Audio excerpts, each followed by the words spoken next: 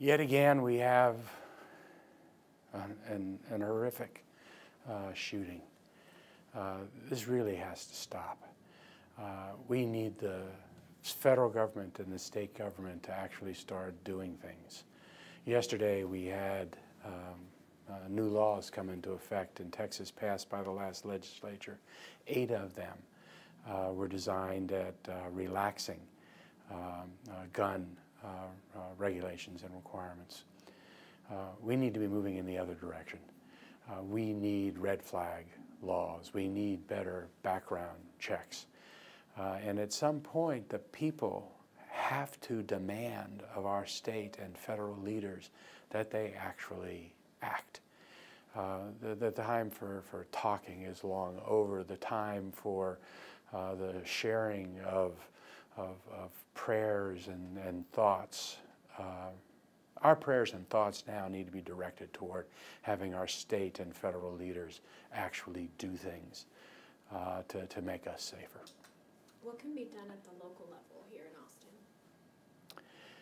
You know, at the local level, this council is doing everything it can to lobby and support change at the federal and state level. I've joined with mayors across the country, with the United States Conference of Mayors, urging and demanding changes happen where it's being held up primarily in the United States Senate. We've also formed a working group here in Austin, the City Council, a task force to see what it is that we can do. Unfortunately, many of the things that we would like to do are beyond our power and control because the state has assumed those powers. And the state having assumed those powers, it needs to act. What's your response to the governor's tweet yesterday saying that he essentially wants to make it faster for these shooters to be executed, to make that process faster? I would rather us be focusing on stopping people from shooting, you know, and I think that's where our focus needs to be. We should have red flag laws so that somebody that has a criminal background can't get guns.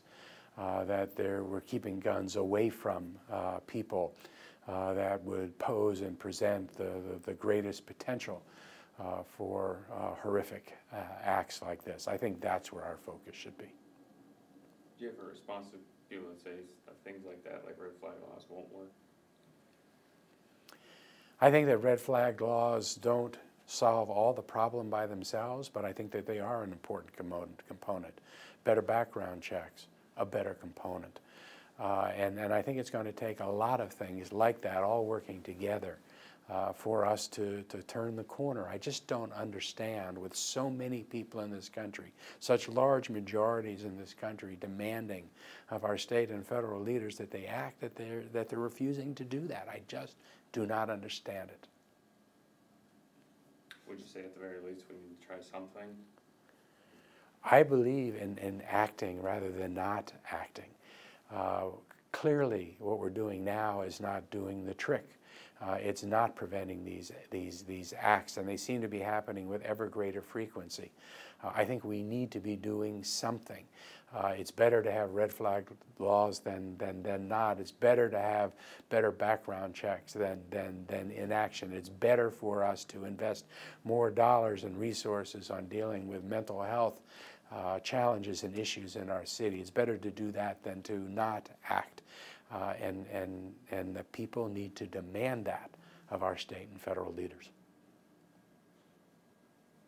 And last question here for me.